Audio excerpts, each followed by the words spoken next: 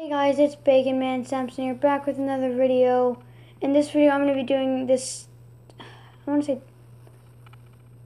my opinion of why no, not really. Forget the intro. Anyways, so my room isn't dirty. I mean, I really stand by that opinion / fact with pride. I mean, like, every time you tell your parents, my room's clean, they usually ask, are you they look at you and they say, are you sure? And then you say yes, and then they say, are you sure you're sure? And then they look at you like this. I mean, honestly, sometimes when they give me that look, it kind of, scares me. I mean, like, every time you say this, you're really hoping they don't, check.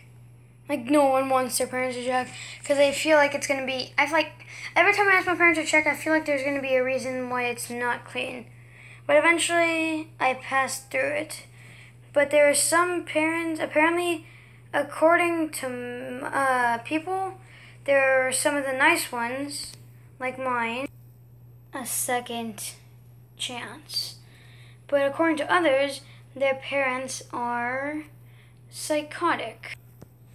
That like scream and yell and usually make others end up grounded. And if you've ever been grounded, you feel sorry about that. What's the word? Imprisoned. Because you're usually grounded for a decently long amount of time, but at the end of the day, if you clean your room and keep it neat, it won't hopefully happen again and you won't get grounded again. But sometimes people get grounded again and again and again. And I guess their parents just hope they hope their kids learn a lesson, is what I guess. But some of them just don't. Which brings me back to my original thing that I was talking about at the beginning.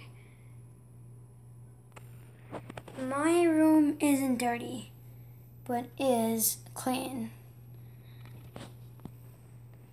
Anyways, guys, thanks for watching, and don't forget to hit that subscribe button and like the video to help with the YouTube algorithm. I'll see you all, metaphorically, in the next video. Bye.